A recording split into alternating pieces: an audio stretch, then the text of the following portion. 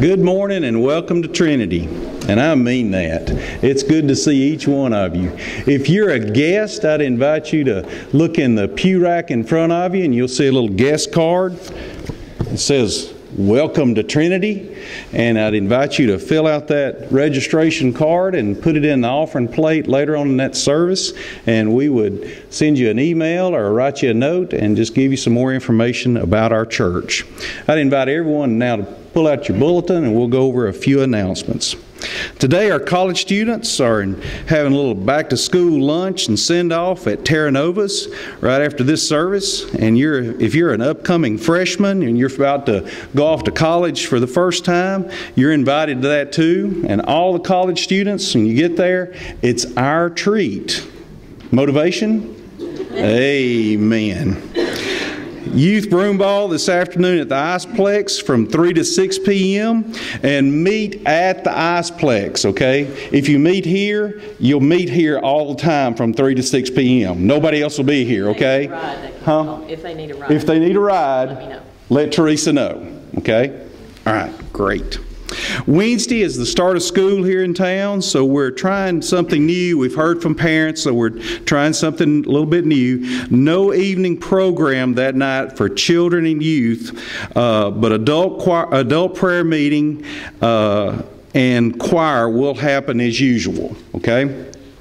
The youth will meet at Brewster's from 6 to 8 p.m. just to hang out, okay? So come on out to Brewster's. Next Sunday is Promotion Sunday. All preschool children and youth will be promoted into their 2016-17 Sunday school classes, and will also return to having the 8:30 and 10:30 worship services. Okay? At this time, I'd invite you to stand and greet one another and pass the peace of Christ. Did I get everything?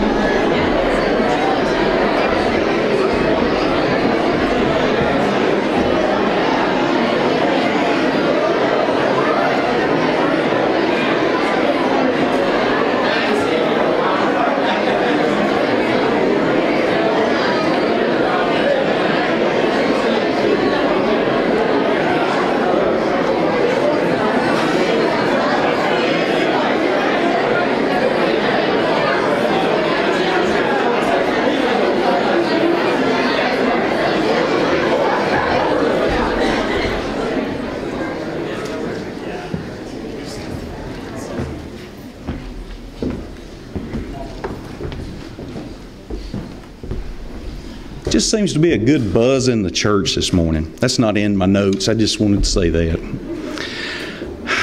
We've just returned from another wonderful experience on a Perry County mission trip. Several of y'all have been on those. This year we worked at the high school. That's something new for us. We cleaned out and painted all the lockers at the high school. That was a unique experience. We found papers in there from the 1990s. We didn't read those papers. We read enough stuff on the lockers.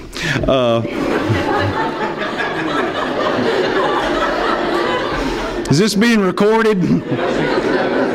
Welcome back, Glenn. Can we edit some of this out, Mike? We weed eated, we power washed all the sidewalks. Hey, it's hot in Perry County. Those guys that did that, they were out there all day. We weed eated, power washed all the sidewalks, and we did a bunch more stuff. It really looked like a different place when we left. We partnered with First Baptist Church Williams. You ever heard of that church? That's a pretty good little church. Got some good people there. It was a real good experience. We partnered with Alabama CBF that put all that together.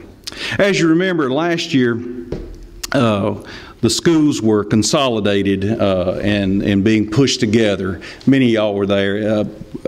Perry County school systems is a difficult time, and if you look at the demographics going on down there, it's pretty difficult. But we're trying to partner with them and assist in that whole process, and we're continuing to do that.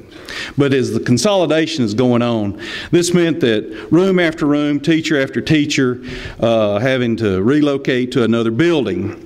We wound up helping the special education department, and they were there needing our assistance. So we helped move some rooms. The special ed teachers found out that we were going to be at the high school yesterday, so during our lunch, we're sitting around eating ham sandwiches and turkey sandwiches, mostly on white bread. Yeah, boy. We were eating lunch, so they showed up and presented this to Trinity to say thank you for helping them out last year. And they presented this to our church to say thanks. Yeah, it's pretty sharp. And it says, "May the Lord bless you and keep you," Numbers 6:24. Francis Marion School, Special Education Department. And then they said, "Thank you for coming." And obviously they were deeply touched as we were. They said, "Hang this in your church. When you see it, know we remember you, and we're praying for you. And also, remember and pray for us in Perry County." There's only one response to that: "Yes, ma'am."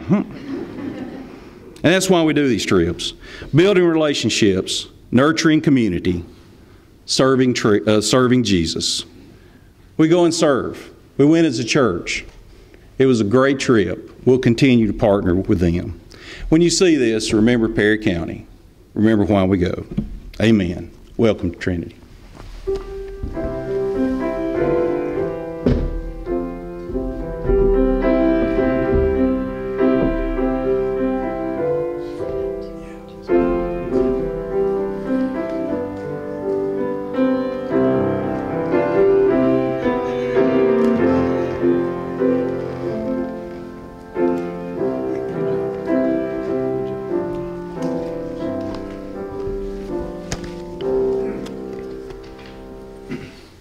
Please pray with me. Lord our Father, what a privilege for us to be in your house today. We praise you and we worship you. We are thankful for the life that comes from you, the living cells that make up each of us, the sun and the rain, the colors of nature, green and blue and yellow and red. We ask that you guide us to be loving and compassionate, to be a friend to those in need, and to be like Jesus in the way we live our lives. In Jesus' name we pray. Amen.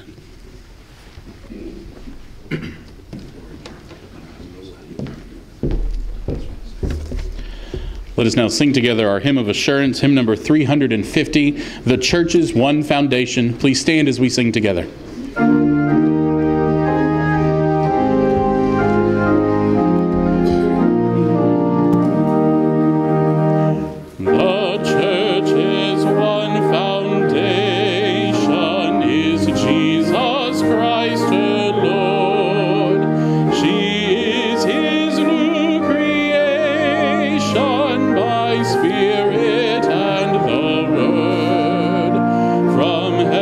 He came and saw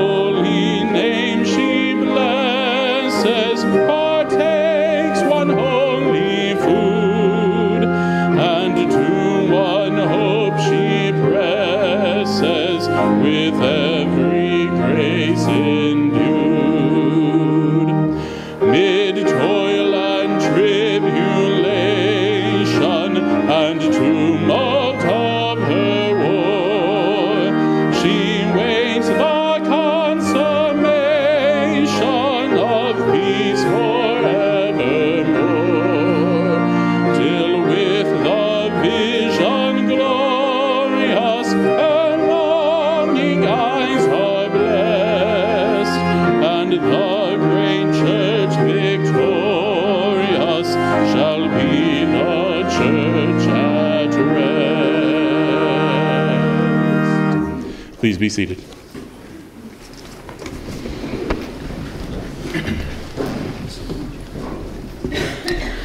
Glenn and I visited a lot of churches across the whole country this summer. That was a really unusual experience. It was really good. I did enjoy seeing that there are so many faithful folks across the United States who gather, and across the world, who gather Sunday after Sunday. And it was great to feel a part of that larger church experience. But there were many things about Trinity that I missed. One of them is our Be Still and Know time. So I invite you now to join me as we take a few moments to make space for God to fill us with the things that we need for this week. Please join me in silence and prayer.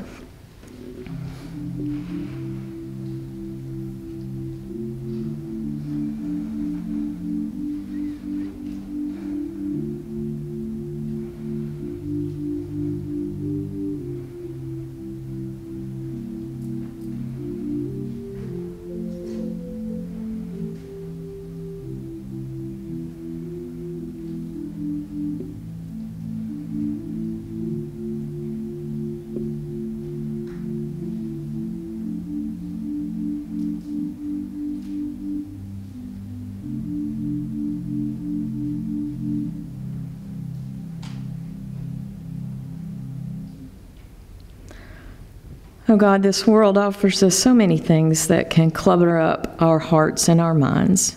We ask that you help us clear through those things that keep us from you and from your peace. It's in Jesus' name we pray. Amen.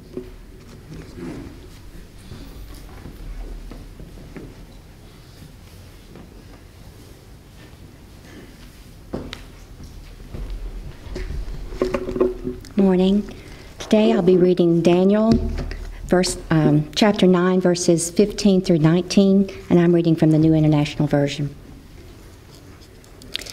Now, O Lord our God, who brought your people out of Egypt with a mighty hand, and who made for yourself a name that endures to this day, we have sinned, we have done wrong.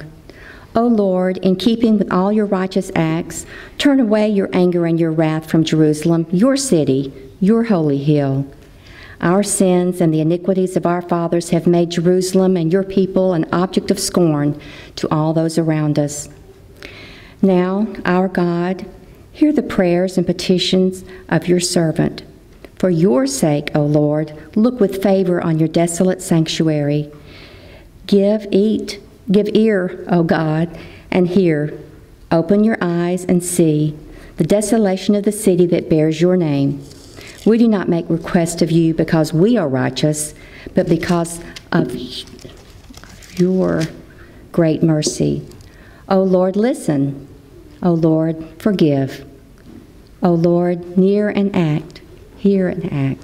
For your sake, O my God, do not delay, because your city and your people bear your name. May God bless the reading of his word.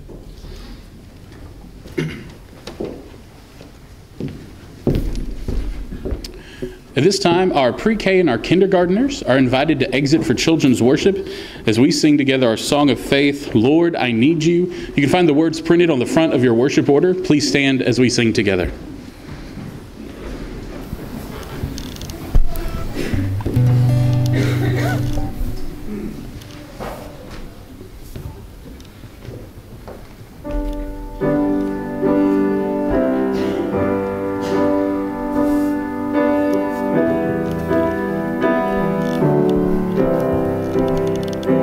Lord, I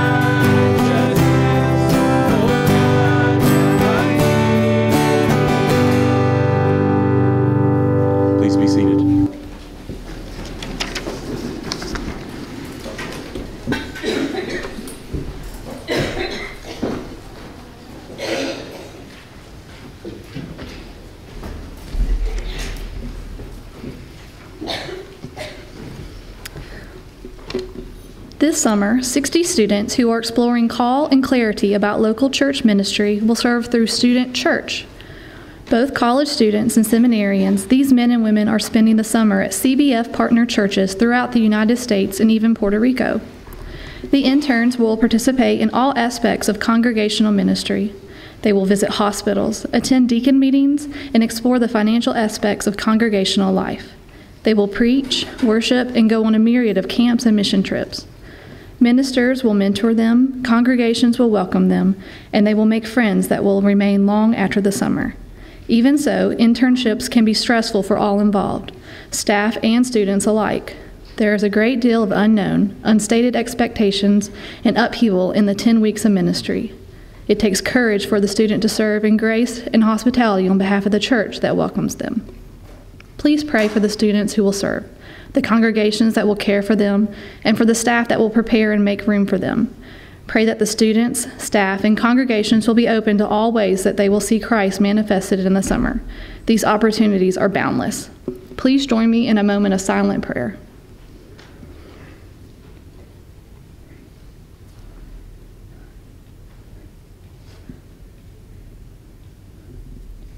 Amen.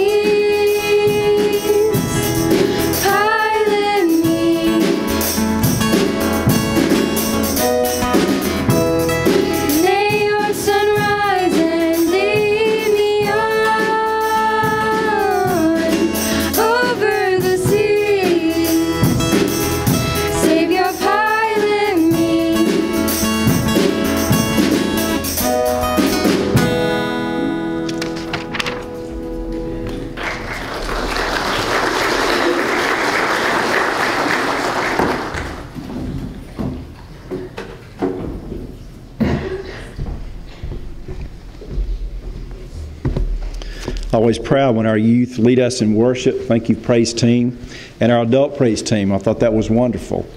I'm also looking forward next Sunday for our adult choir, our sanctuary choir, to be back in the loft behind me. It just makes me feel better, I'll put it that way. But glad that you all are here today. Thank you for choosing to worship and being with us at Trinity. By the way, this morning we did the Big Enough for Big Church experience for our smallest children here who are beginning to learn to be in church. Some of them will go out, as you know, at a certain point to little church or children's church, and then some of them are beginning to stay in church for the first time. Next Sunday will be their first Sunday to sit through the whole service. 2 of them will receive their Bibles, their little Bibles that we give to our first graders.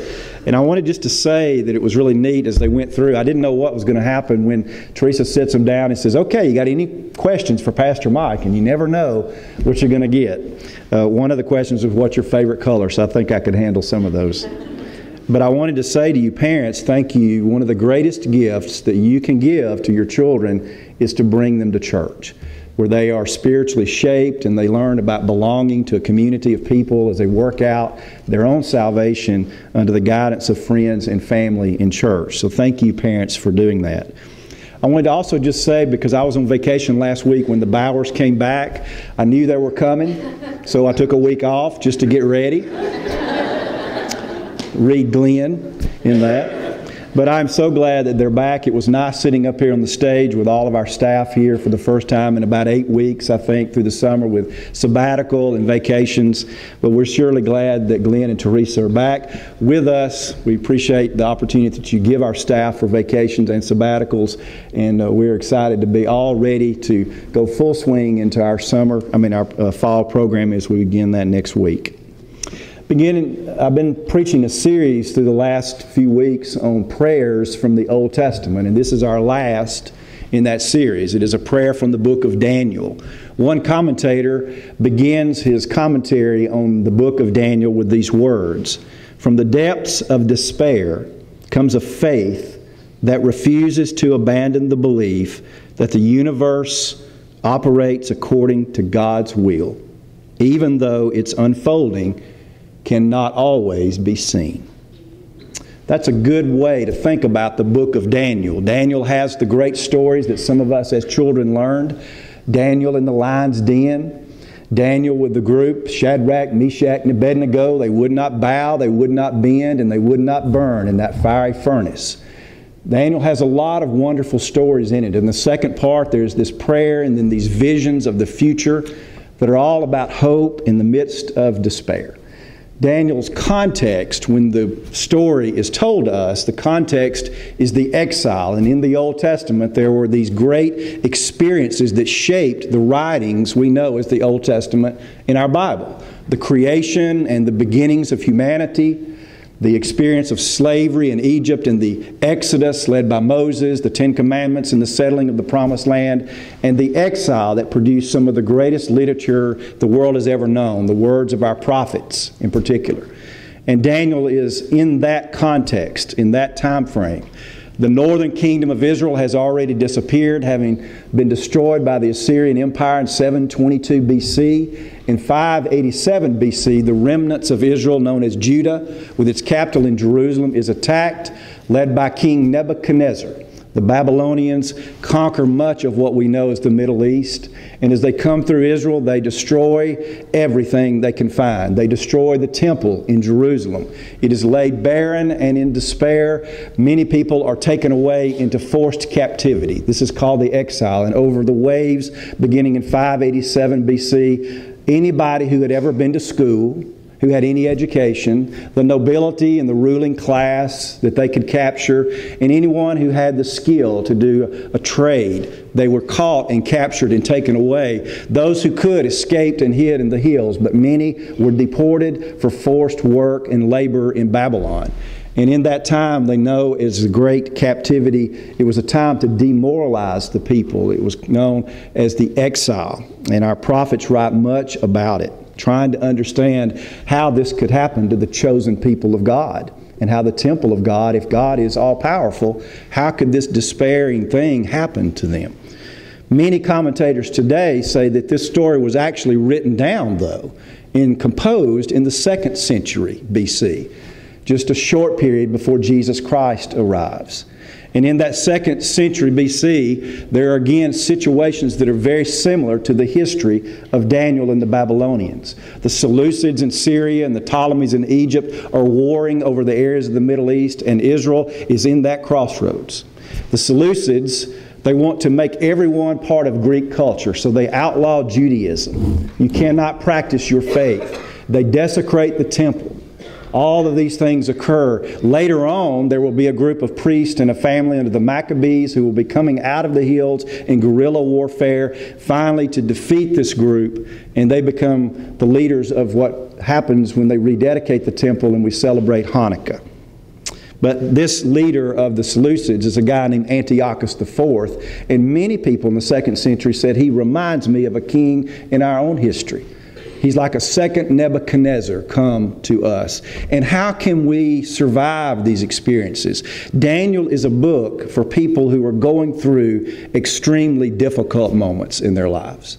For people who wonder, can they ever have hope again? And the message overall of Daniel is, God will be faithful to you.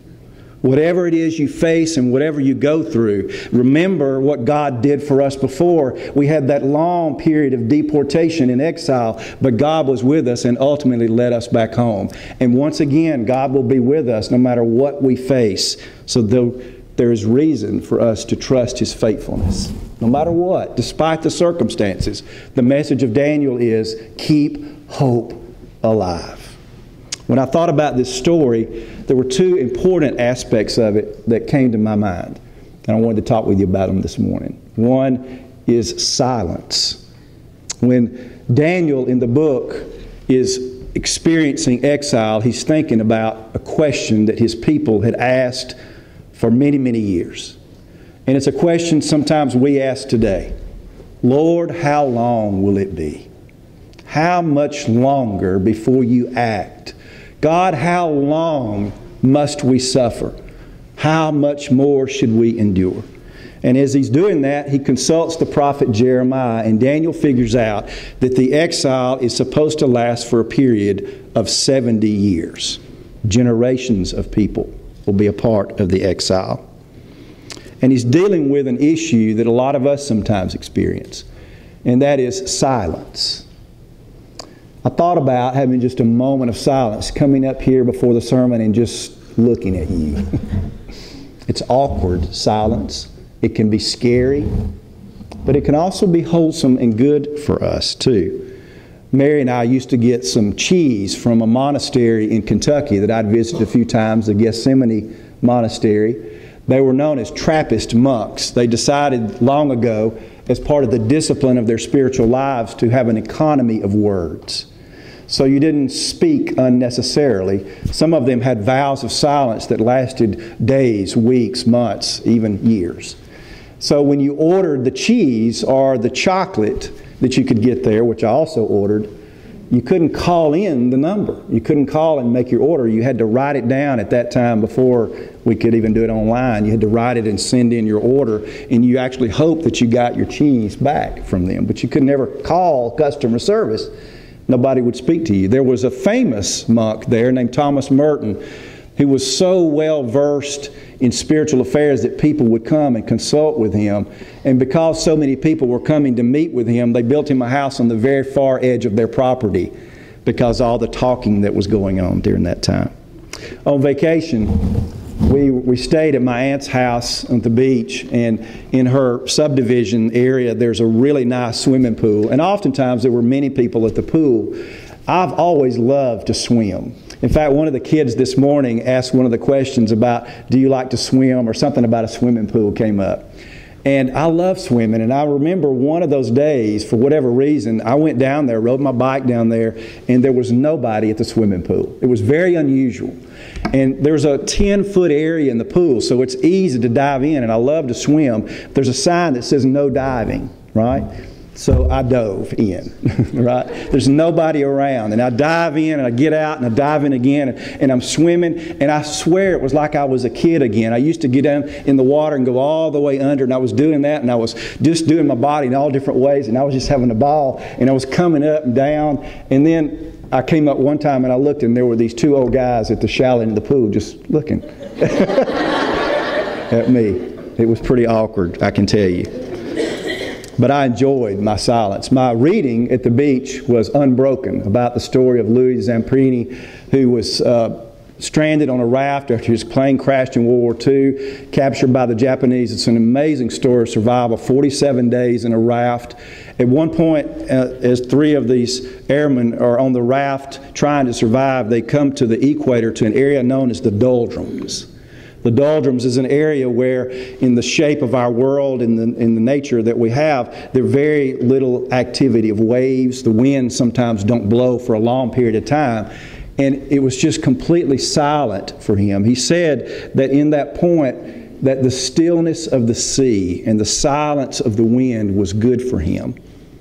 Even in the midst of all this, could we survive or make it or not? Just being in that stillness and that silence, he said you could stay with a thought for hours and hours and hours.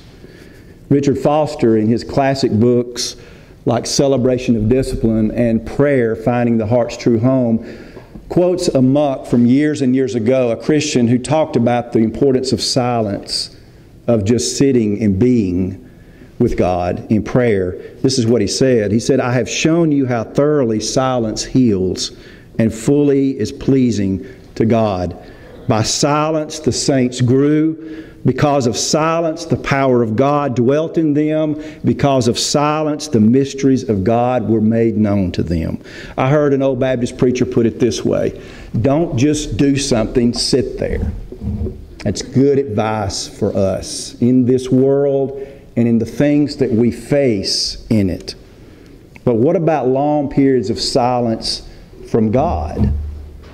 What about the prayer that many of us have prayed? How much longer, God? When will we hear from you? This is the way Daniel approached that. When he was in the midst of searching, and how much longer in the exile and all the despair of his people and his own life, he went to God in prayer. I'm reminded of the old hymn that we sing sometimes that says, "Oh, what needless pain we bear, all because we do not carry everything to God in prayer." And as he prays, he is honest. He doesn't just do intercessory prayer, which is primarily what you and I probably do.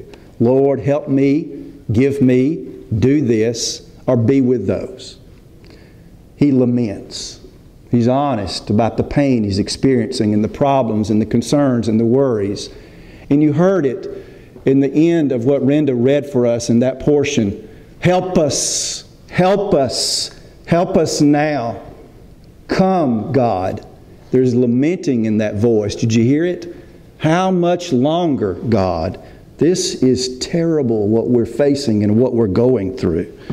And in that, there's also a deep sense of humility. In their humiliation, he says, this is really not the doings of Babylon. It is your doing, God. You have done this, and we rightly deserve whatever punishment you bring to us. Walter Brueggemann, a great Old Testament scholar, I think gets it a little wrong here, but he says this is the time in the exile when God is sloughing off the people. It's like scraping the dead skin off of your body. He's sloughing them off because they refused over endless attempts to hear from prophets to repent and return to God, and yet they refused over and over again. And so he was sort of sloughing them off in a way. And the people of Israel had this great fear. They were afraid that God would abandon them because throughout their ancient world, that's what happened to other peoples and their gods, driven from their temples by war and famine and all those kinds of things. One scholar said, no, this is a little different here. Think about it. God is not driven from the temple in Jerusalem. God chooses to leave the temple in Jerusalem. God chooses to leave because of the sinfulness that is unrepented. The people who choose over and over again to consult every other person and every other thing in the world for their answers and their needs, but they do not go to God and sit in prayer.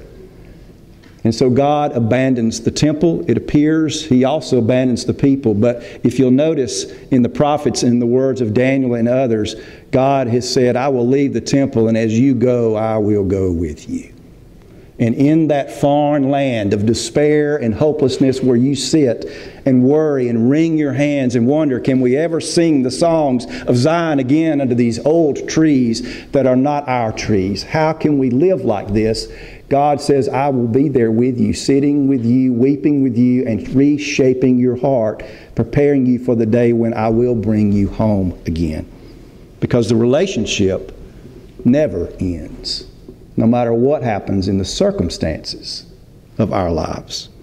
Jeremiah was told when the war was bearing down on him, go ahead and put a down payment on the field in Anatoth, because one day your people will return and this land will be yours once again.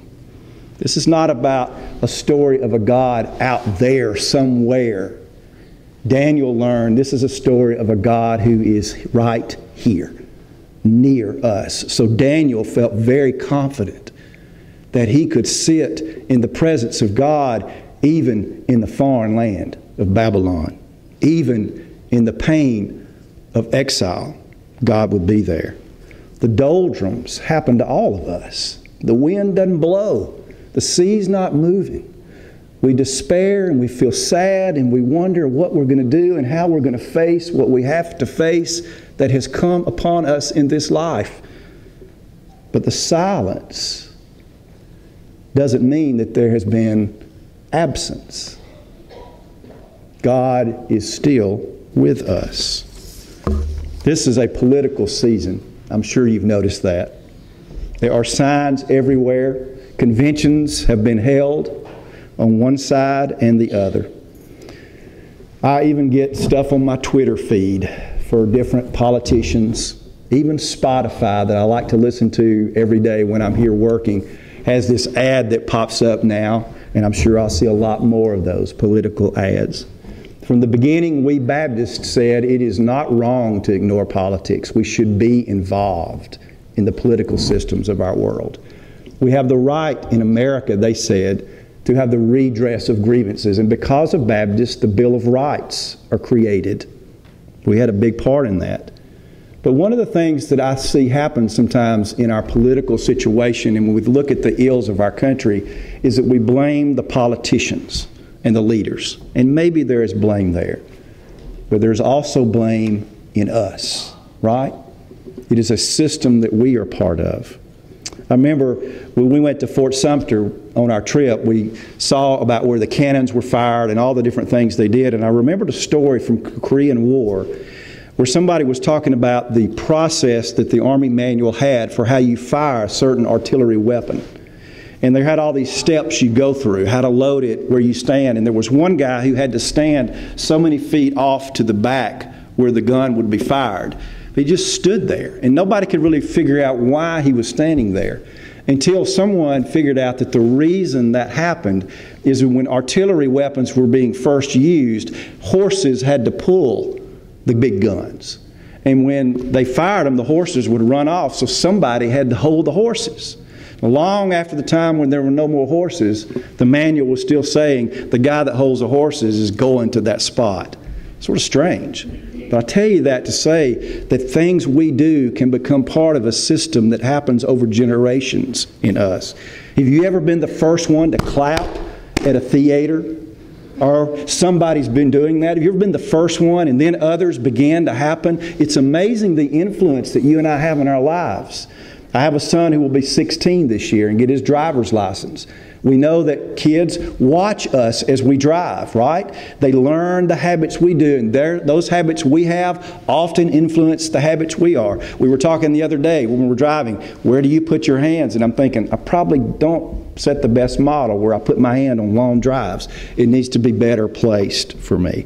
And prejudices can reside in us, in our grandparents, and in our parents, and in us, and we hand those things off to the nations. When Daniel is saying to God, you did this to us because we deserved it, he is repenting not only for his own sin, but for the sins of all of his people.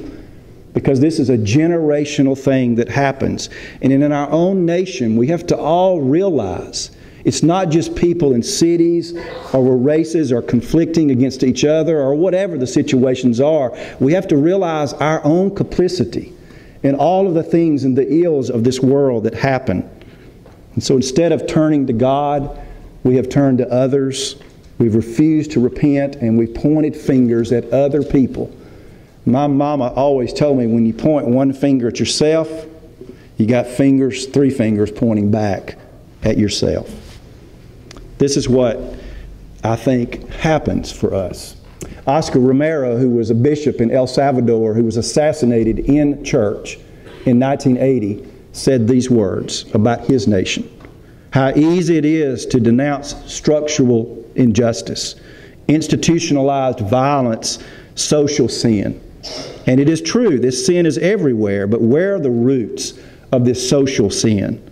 In the heart of every human being. That's where it is. Present-day society is a sort of anonymous world in which no one is willing to admit guilt and everyone is responsible. We're still sinners, and we have all contributed to this massive crime and violence in our country, he said. Salvation begins with the human person, with human dignity, with saving every person from sin. Think about your prayers. How often are your prayers we and not just I or me? How often do we think about the connectedness we have in the systems of our world? I remember the Three Musketeers. Maybe it's a good slogan for us to remember.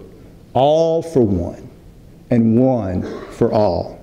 Unless we can come together and realize not only the possibilities to make a difference in the world, but also our own complicity in the wrongs and the ills of the world, unless we quit pointing fingers at others and take responsibility for ourselves and repent of our own sins, our world will not be the world that God dreams that it could be. This is part of Daniel's honest prayer to God. I've often thought someday I will try to do a sermon where James versus Paul. And I'll have Luther and Billy Graham with Paul. And I'll have Dietrich Bonhoeffer and Walter Rauschenbusch with James. Paul says, you're saved and all you need is faith. And James says, I like it, but I want to see your works. If you got faith, I want to see you doing something. And that's part of what this prayer is about here. I read a story recently about the Coast Guard in the Pacific section of our nation. And they said 3 or 4 boats, and last year they seized $4 or $5 billion worth of illegal cocaine shipments that come through the Pacific Ocean. But they said it's like trying to find a needle in the haystack. And it was interesting reading the stories of these sailors in the Coast Guard, and they said there's hours and hours of just searching the horizon, and there's all these ways that people try to come in and trick us. And sometimes you can feel despair. What little difference can we make? But occasionally we do make some difference, and we have to hold on to that, they said. We have to hold on that we're actually making some difference and keeping the poison that can hurt the little boys and little girls in the streets of our nation. There was an attorney that spoke to the teachers at the Madison City Schools this week, an African-American attorney who grew up in the public school system. And she reminded the teachers, and I think it's a lesson all of us could hear, that even the little things that we do may have tremendous impacts on people's lives in the world today. Not only should we repent of our sins, we are called to do something about making the world a better place than it currently is. And even the little things we do can matter. This woman said there was a librarian that wanted to help her. She had a speech impediment, an issue with her speech. But the doorway to the resource room where you would go to get help with your speech was where all the popular folks hung out. And she said, I was smart. And I didn't want them to think that I wasn't smart. I had to walk right in front of them. And the librarian said, hey, come here. There's a little secret passageway. You can go in the back. And she did that day in and day out. There was a teacher, a 7th grade history teacher, who asked her one day when she saw her reading, what are you reading? And she told her, and she said, you need to be reading biographies. Read stories of ordinary people who did extraordinary things in the world. And she said it inspired her to be extraordinary in this world. When we were on vacation, we went to Boone Hall, an old plantation pre-Revolutionary War in Charleston, South Carolina. There's a famous avenue of oaks, oak trees that were planted over 250 years ago by one of the Boone founders of the plantation. And he is buried there underneath the oaks. He's the only member of the family buried there because he said, I want to sit there and watch my oak trees forever. He doesn't get to do that, right? But he did something important. He planted trees, and he doesn't get to see the results and the beauty of the trees. Those happened many, many years later. There's a book I still have on my shelf, and it says, Does Your Child's World Scare You? It was written in the 90s, and I think it's still true for a lot of us. My call for us today is to remember the story of Daniel, and he had two important lessons for us. Sit and then do. That's the rhythm and the balance of what I've entitled my sermon, Reaffirming Our Faith. I think our faith is strengthened and renewed when we do those two spiritual practices over and over again and strike the balance of sitting with God, listening, questioning, reflecting, and also doing something. Doing the things that God would have us do in this world. This is the way the commentator closes the book about Daniel. The courageous stories of Daniel's life in Babylon show a tenacious belief, despite terrible odds, that one individual's life can make a difference for good. That's our task. Sit and do. Sit and do. Some people think that Daniel remained active in the government of his day. And he whispered somewhere to someone who finally got the ear of the king Cyrus the Great of Persia. And it was Cyrus's edict in 538 that said, let the people go. Maybe it was Daniel, whose simple whisper and sitting prayer and attempt to do something about the ills of his society made all the difference. With the simple words, let my people go. We've heard that before, haven't we? Amen. Hello, I'm Mike Oliver. I'm the senior pastor here at Trinity Baptist Church. I'd like to thank you for joining us for worship through our church website. And also I'd like to invite you to come and visit us. This is a great church. We have friendly people here. We value worship. We value community and global missions. And there are programs for children all the way to senior adults. I think you'll like our church, and I hope you'll come and visit us and see for yourself in person. If you have questions about our church, like to know more, we'd love for you to contact us. There's information on our website. You can call us or email us or come by, and one of our staff members will be glad to talk with you. Welcome to Trinity, and God bless you and keep you.